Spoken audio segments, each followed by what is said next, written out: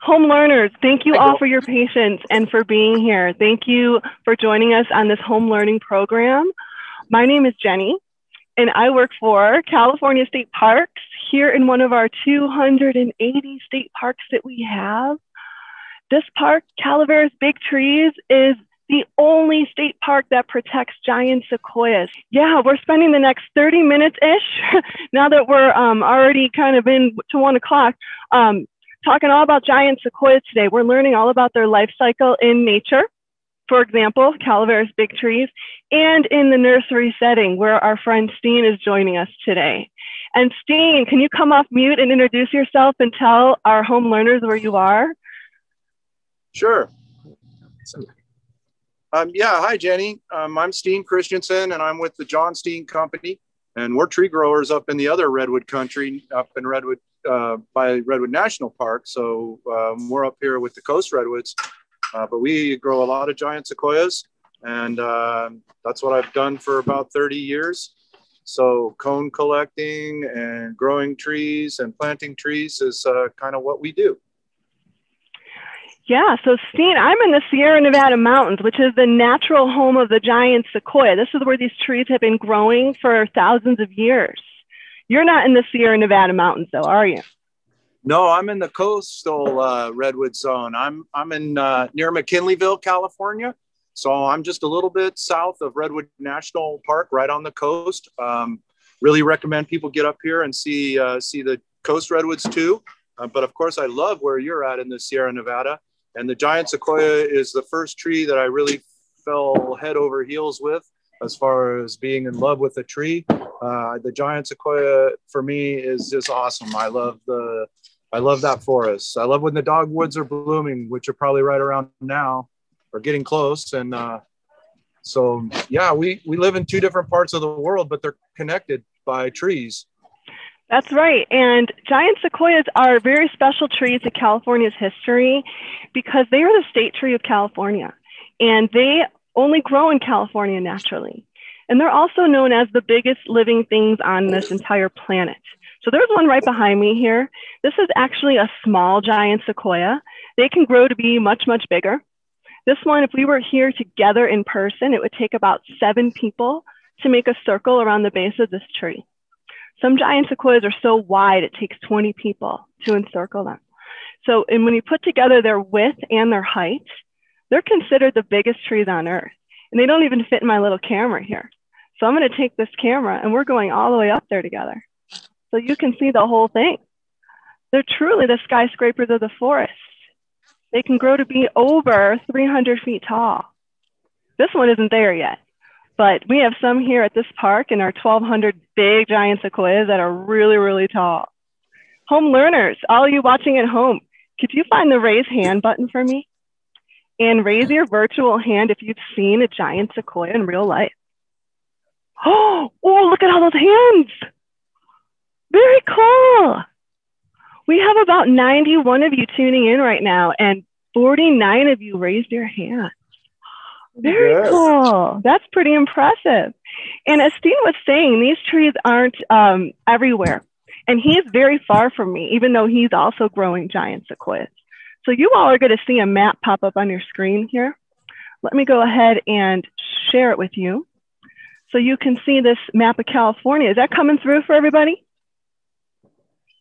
I see the Statue of Liberty. Oh, well, there's a map. Just lying. There you go. There's a map. So, yeah, there you go. I'm in that green circle. That's Calaveras Big Trees. And if you notice all the yellow on the map of California, that's where giant sequoias are. They're very rare, huh? We don't notice a lot of yellow on this map. And most of these trees are in some kind of a park. This is a state park, but we also have national parks that have them. You all have probably heard of Yosemite. That's right there. They have 3 groves of giant sequoia. We only have 2. We're in one of them right now. And then south of Yosemite is Sequoia Kings Canyon. That's another national park. The biggest giant sequoia on earth lives there. It's named the General Sherman. It even has a name. So that's it for giant sequoias. And notice where all the yellow is, everybody. It's in this one area called the Sierra Nevada mountains. Even though they're named Nevada, they're in California. and that's the home of the giant sequoia. Now, Steen is all the way up here, Northern California, in the coast redwood range. That's the other state tree we have. And they're the tallest trees on earth. So we're far from each other, even though he can grow giant sequoias in Jonsteen Company, his nursery. We're in very different climates and different areas in California. So there you go, everybody. Well, and we grow trees for, you know, the assisted migration and colonization. So we're really interested in seeing how well we can do carbon sequestration with coast redwoods and giant sequoias. One of the reasons we started growing them was their adaptability to different climates and their ability to perhaps maybe slow down or at least stabilize the climate a little bit. So tree planting and seeing what we can do, this is kind of like our biggest tool, to have a tree that not only will be adaptable to a place, but also might naturalize. It could be really interesting as we go through changes in the climate and we have more diseases, things like that. We're finding that the sequoias are very resistant to some conditions, so we find them favorable for that. Trying to plant them in Europe right now. There's a bunch of them being planted up, bunch of projects up in Vancouver. But any place where you've got more of a temperate climate, we're using those locations to plant redwood trees right now. And speaking of climate, giant sequoias like to live in the Sierra Nevada mountains in mixed conifer forests. So we are in a conifer forest. That's the habitat naturally, the natural climate giant sequoias live in. And they like it here because they get enough water here. And right now it's very dry looking, but about a month ago, we had a lot of snow here on the ground. And giant sequoias depend on that snow for the moisture in nature. Now, Steen's up there in Northern California. He can create his own moisture in his nursery. But here in nature, the moisture comes from the sky and normally in the form of snow. So it comes down, it gets absorbed into this earth like a sponge, and it's enough moisture throughout the year to give giant sequoias 500 to 600 gallons of water a day in the dry summer months. So that's why this is their home. They like it here naturally. And we're in a conifer forest. And what's a conifer tree, home learners? Have we heard of that term before? Conifer trees are simply a tree with a what, Steen? A cone? That's right. That's right. So we have a lot of cones here. That's right. Cone-bearing trees. And conifers normally have green needles too. These are some giant sequoia needles right here. But here's a big cone right here I found. Check this out. It's bigger than my whole head. Well, that's no giant sequoia cone, Jenny. Are you sure? I'm pretty sure. What tree did this come from, Steen? Looks a little bit like a sugar pine. That's right. That's right. Giant sequoias are big trees, but their cone is pretty small. Yeah. It's like a chicken egg, huh? Right. So compared to a sugar pines aren't that big. I mean, they're big for a pine tree, but their cones are bigger than a giant sequoia. I always like the idea that the cone is the flower because they always look like such flowers. And of course, as you know, conifers are monoecious. So they have the male flower and the female flower on the same tree. And so they can actually self-pollinate. But yeah, but Steen, why are a lot of giant sequoias named after males? That's a good question. And there are some really good, fine women scientists that are going to change that. I hope so. I hope so. Bit. Yeah. I think that, well, you know, even the General Sherman tree was once called the Karl Marx tree. That's pretty crazy, but that's true. So no, I don't know why the masculine naming. You know, as you know, I've done a lot of cone collecting, and I would say that I've been in quite a few giant sequoias that seem to be more female to me. So. Oh, really? So yeah, you've been up there in the treetops. Well, yeah, maybe, you know, you just get a sense of something. I don't know. But yeah, when you're up there collecting seeds, sometimes, you know, the names come in that weird way, you know, from the researchers or the, you know, but no, I think it's about time to start naming and renaming some of these trees in honor of some of this nation's great women. I agree. And back to the cone here. Steen, I'm glad you're on board. I'm glad you're on board with this. So yeah, back to the cone, everybody. We talked about a bit. in the forest. The fact that the naming is not maybe accurate. So this is the female part of the tree right here. This is full of seeds. Can you see the seeds inside, everybody? There's probably some light brown flaky looking things you can see. And one little cone can have 100 to maybe 200 seeds inside. And these seeds need to come out of the cone in order to grow into a tree. And that's hard to do sometimes. These seeds are stuck in here like a jail. And look at this, Steen is showing us a bunch of seeds on a plate. Looks like a plate of oatmeal, huh? But those are giant sequoia seeds right there. Let me get one on my fingers. Yeah, they're about the size of a little flake of oatmeal. They do look like a little oat, yeah. Yeah, and that little seed inside is a big tree. And just because the seed comes out of the cone, which is the first obstacle a seed faces, it then needs to get things it needs to grow. Now, home learners, you're going to see a little poll pop up on your screen. And this is your chance to participate. The question here that you're going to see pop up, it says, what are the 5 needs of a seed? So we're all going to have to think about these 5 basic things that most seeds will need. Now, there's 7 things on my poll. So 2 of those things don't belong. So here it comes, everybody. You're going to see it pop up on your screen, I hope. I hope. And choose 5 buttons and then submit it. Can you see that? Love. You're choosing from, well, Steen, don't tell them. Don't tell them we have 94 people participating right now. Let's see if they're going to get it. They do need it, though. Don't tell them, Steen. Give them a second to guess. Quiet. Oh, everybody's guessing the right things. Thank God. I can see what everyone's picking. Oh, good job, home learners. Everyone's picking the right things. Hold on. We're going to give it about 10 more seconds. And if you can't see this poll, by the way, home learners, you're looking at things like love, sun, soil, fertilizer, water, air, and room to grow. Those are your 7 options. So here we go. Looks like we have all the votes in. Everybody picked water. Absolutely, right? And then you're going to need sun. You're going to need soil. You're going to need some air to breathe. And you're going to need room, right? You're not going to be little forever. So love, a lot of romantics out there picked love. Now, Steen, I bet you love on your trees. And then I do. I'm part of that 14%. I'm part of that 18% in there, I'm afraid. There you go.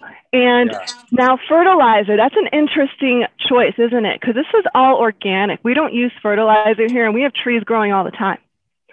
So Steen, you have to use a little fertilizer, don't you? Yeah. Yeah, we use fish emulsion a lot, which is a nice organic fertilizer. And that seems to work pretty good for us. You know, we'll use some, some blends, or, what people would call in the trade 20-20-20, or, just like you would with your house plants, a liquid food that's well balanced. And for us, we always go with our nitrogen and our phosphorus and our potassium numbers. And it's nice for trees for it to be pretty balanced. So 15-15-15 mixes are really good. But we like fish emulsion because it's organic, and it also does really good with the plants. They seem to like it. So no, we have to feed them. And then, as you know, too, water is really important. The most important thing to get right with any kind of tree growing is watering, the water routine. It's very easy to overwater. It's very easy to overwater giant sequoias. You have to water them to saturation and let them dry down. And that's a very tricky thing for people to know just when it's right, how to dry their plants out. That's a real art. And so in the nursery, that's what we do a lot, is we look for that water balance. And that's most of your growth comes from the water balance, not so much the food. But the food, of course, is necessary. Right. And one last thing I want to mention as well. What was that, love? I said that love component is is there too, because you do have to pay attention to a seedling. You do have to pay attention to a small plant. It's different than the tree being in the forest where it becomes established. It falls in a certain spot and it's going to go. In the nursery, you're creating an artificial environment, and so you're really kind of there we go. You all see the difference? Here it's nature, and nature's doing all the work for us, and where Steen is at, it takes a little bit more. The seeds have different things they need. And giant sequoias actually need one more thing. One more thing. I'm going to give you all some hints. And when you think you know what it is, how about you raise your little Zoom hand for me? I'm going to give you 3 hints. So giant sequoia seeds actually need one more thing. And this thing, if you live in California, you might see it a lot in the news, especially last fall. There was a lot of this going on in California. That's your first clue. Second clue, this 6th thing a giant sequoia needs to grow can create life for a tree, but it can also destroy life for a tree. Oh, ooh, we're getting more hands. We're getting 30 hands in the air. This 6th thing a giant sequoia needs to grow can make a lot of smoke. Oh, we got it now. Everyone's raising their hand. Are you all thinking about fire? Yeah. Now, does that make any sense? Why would a seed need fire to grow? Well, check this out. Both of these are giant sequoia cones. One of them is green. One of them is brown. This cone dried out, and that's what needs to happen for the seeds to come out. Otherwise, they're green and they're on the tree for a long, long time, and they're stuck shut. So they can dry out naturally from heat from the sun or heat from a fire. And there's a big word for this. It's called serotinous. Isn't that a fun word? And these cones need heat to open. And then fire can also help the giant sequoias in another way. So let's think back, everybody, to the 5 needs of the seed. Can fire help fulfill any of those 5 needs? Think about it, home learners. Think about the need for space. Think about the need for sun. Soil. And soil, that's right. And we do a fire management tool here. It's called prescribed burning. Has anyone heard of that term before? Prescribed burns? Well, this is when we purposefully and carefully burn the forest on purpose, done very, very, very, very carefully. This is different than a wildfire.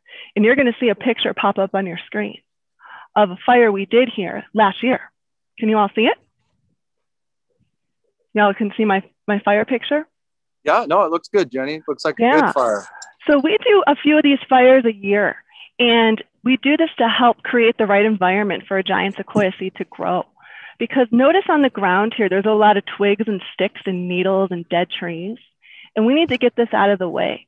We need to create a disturbance in this layer and expose the soil, because that soil is trapped underneath all of this litter from the conifers, their needles.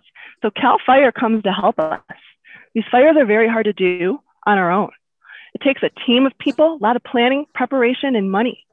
And notice on the bottom of this picture, there's a little torch. That's called a drip torch.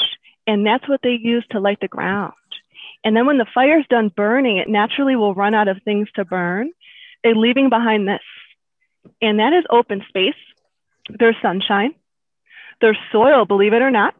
And all that white stuff is fertilizer. That is nature's fertilizer. It's ashes from the trees they burned and the debris. So fire can create disturbance in this litter and expose the soil. Does that make sense, everybody?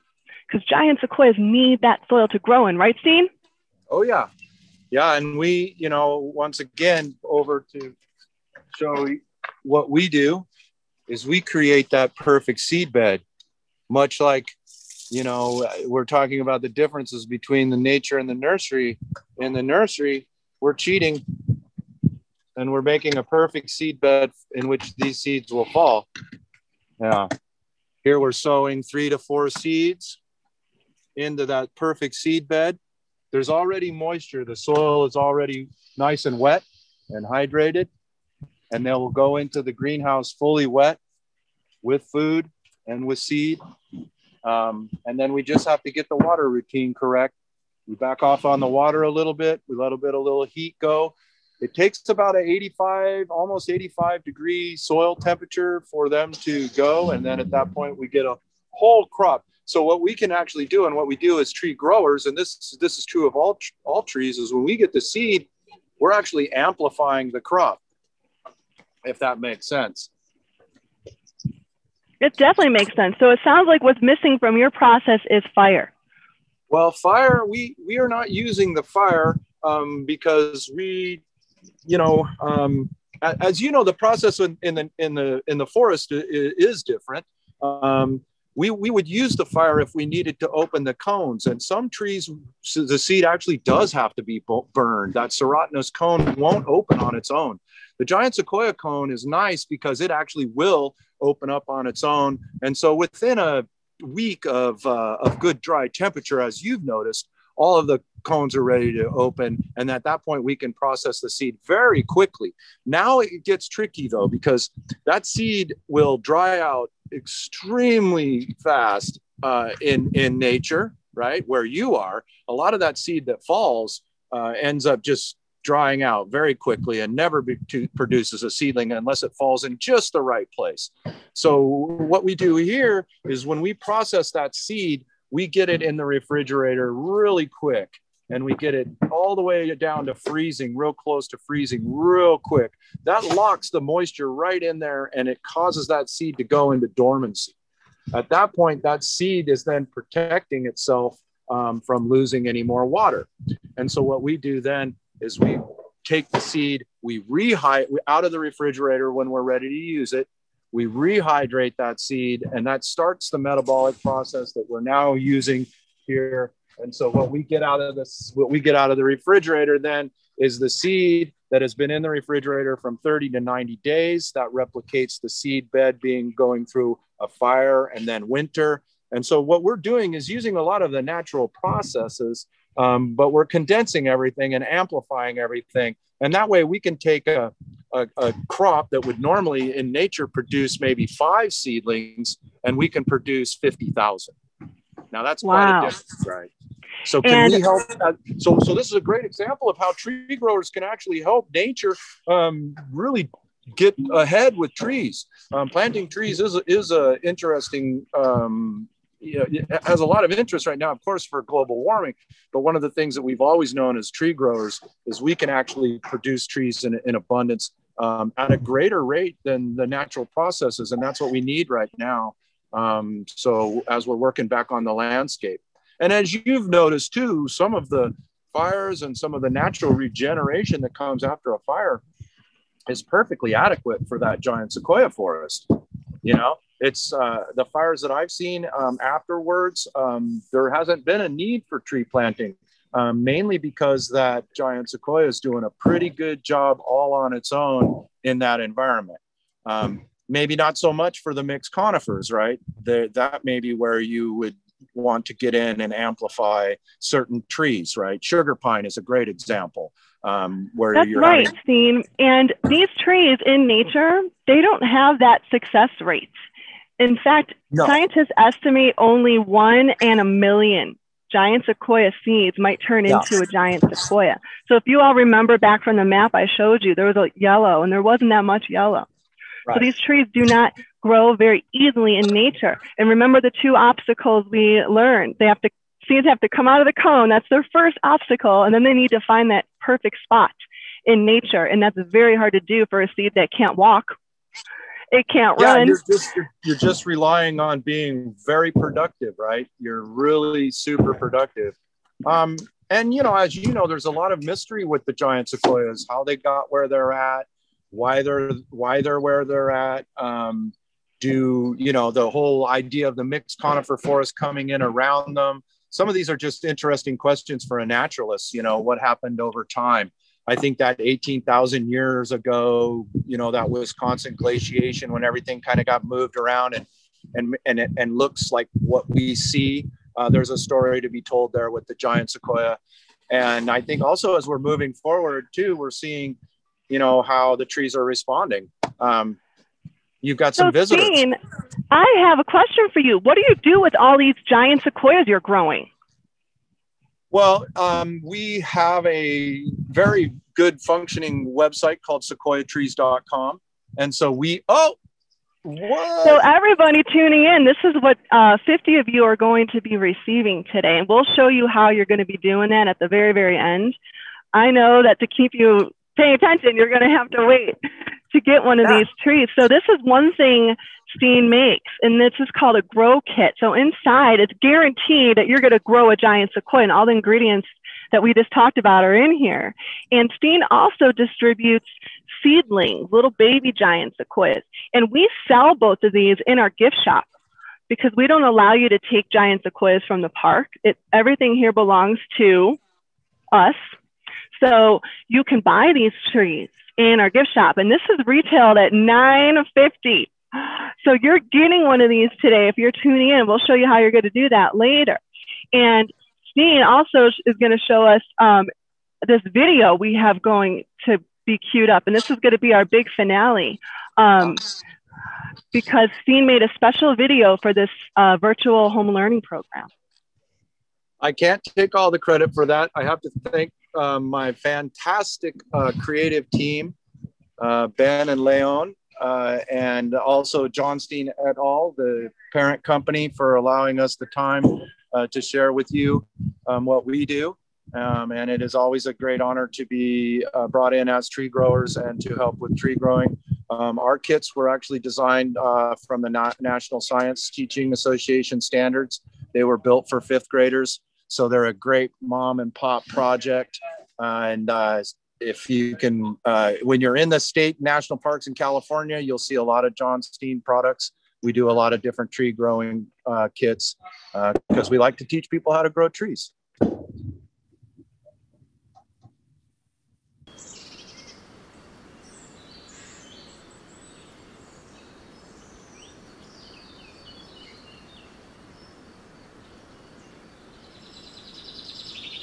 Okay, so here's the deal. Giant Sequoia. This cone is serotinous. That means it's a fire type, right?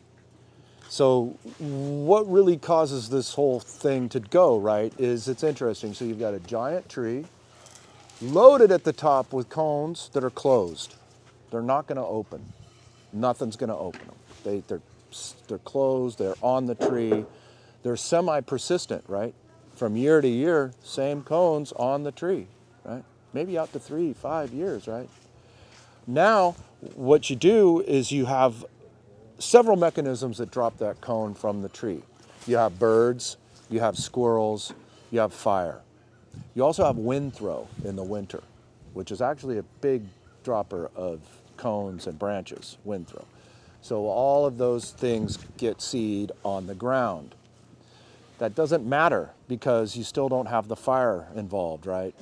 So that seed that falls on the ground falls on things like this, right? Now you can imagine it's the parable. It's back to the Bible. It's the parable. That seed falls over here and, you know, it's going to imbibe and it's going to grow, right? So the whole seed thing.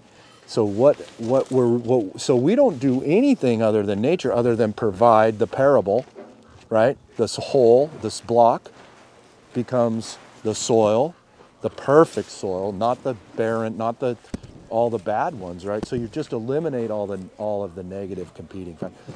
So in a big tree, say like what happened this last year when we had these big catastrophic fires, the trees will actually get hot enough and the environment will get hot enough to pop these things on the trees themselves. And then you can imagine this amazing burned out forest with this perfect seed bed. Then that seed comes down like crazy at this point because this fire thing is super important for this major germination thing, right? So at that point, boom, it's crazy. It's almost like carpet bombing, right? And you got all of this giant sequoia coming back, right? No problem with natural regen in this case, right? So that's the functionality in nature. We don't have the fire involved, right? That's the big thing that's missing from that natural cycle. We don't use the fire, we don't use the squirrel, we don't use the chickadee, right? We go around like good squirrels, we collect the cones, we become the squirrel, right?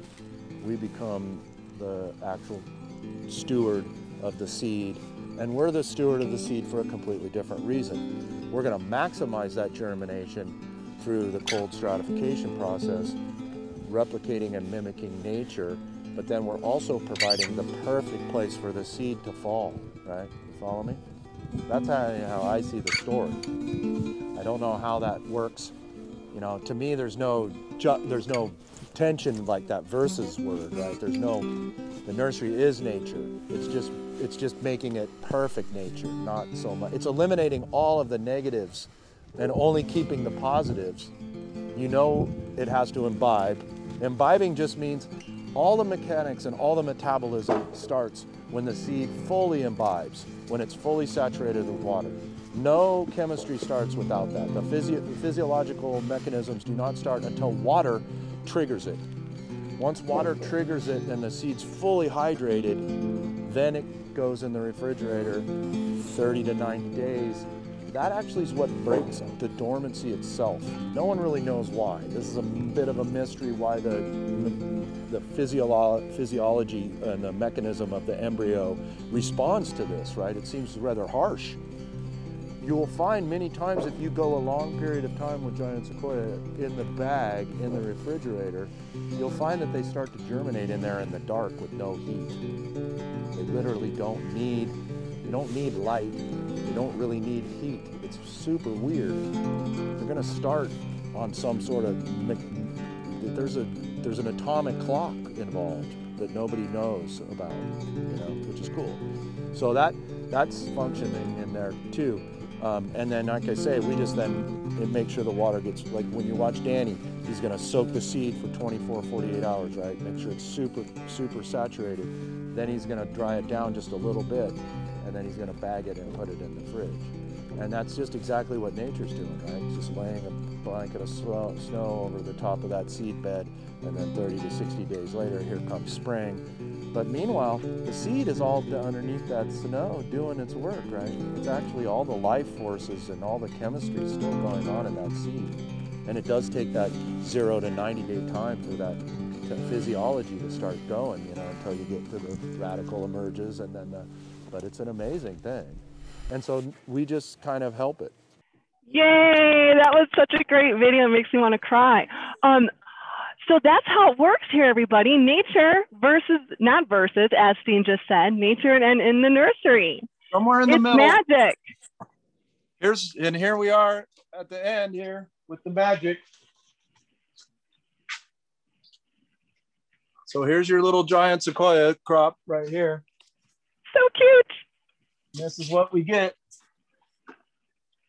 Wow. And there's your little General Sherman tree right there. Oh. Pretty fun. Aren't they adorable when they're babies? And we call them babies what, Steen? Oh, seedlings or saplings. Sprouts maybe sometimes when they're real Sprouts little. is good. I like that one too. Yeah. Yeah, I think that they're just, you know, for me, I just have had a lot of fun growing and planting Giant Sequoias. And I certainly recommend everybody get the Calaveras big trees and get a good walk around, right? If you haven't seen the big trees, fantastic. Nothing like it, right? I always tell people they need to do that. Yes, everybody. I hope one day you all can come to Calaveras Big Trees. We are open even though there's COVID involved, and we're open every day of the year. And mostly people come here to hike and camp, and just make sure you bring your mask. You need it to go inside any buildings. But otherwise, we're open. Come and join me at Calaveras Big Trees. Thank you all for tuning into this program. If you have any questions, you can type them in the Q&A, and I'm going to show you Steen's email in 1 second, so you all can email him and get your tree. Are you ready, Jenny? Oh yeah, go ahead and ready? Wait, hold on. Wait. Okay, we're gonna gallery view this. Okay, I'm ready. Go ahead and toss it to me. All right, I got it. Woo! Oh, nice catch. Nice catch. Our throw. We should have been practicing our whole program. So thanks. I think it looked pretty good though. And thank you all for coming. Steen, any final thoughts for our viewers? Hey, thank you, Jenny. Remember to grow trees and be kind, people. That's right. Don't take Giant Sequoias for granted. These are miracles. I'm jealous of the big tree. Yay. Bye, everyone. Thanks for coming. Nope. I'm going to come and see you in the park here pretty soon. Oh, I hope so. Bye, home learners. Yeah, get in here and say bye, Leon. Quick, Leon, get in here. Hi.